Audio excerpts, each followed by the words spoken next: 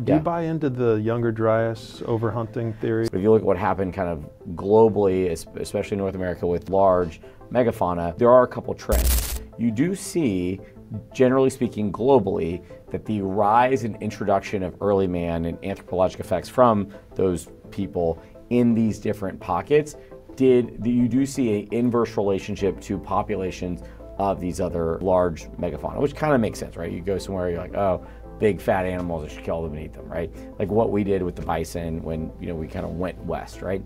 But at the same time, there's a lot of data, and I go back to like the Avi lobe, you can't ignore the data. And as more and more data has come out with this, you see that there was definitely some type of event, 12,800 years or whatever it was, that caused this. So I'm a believer that, early man, or at least some version of early man, if there have been previous versions, did drive some species to extinction, because we see that today. And so I think it's not too hard to extrapolate that it happened yesterday. But I do think that there were massive global, even if they're just regional things that caused it. So I think the more and more data that are coming out about the Younger Dryas kind of impact theory, I think we're going to continue to see more and more data that come out of it, because it was heresy, 15 years ago.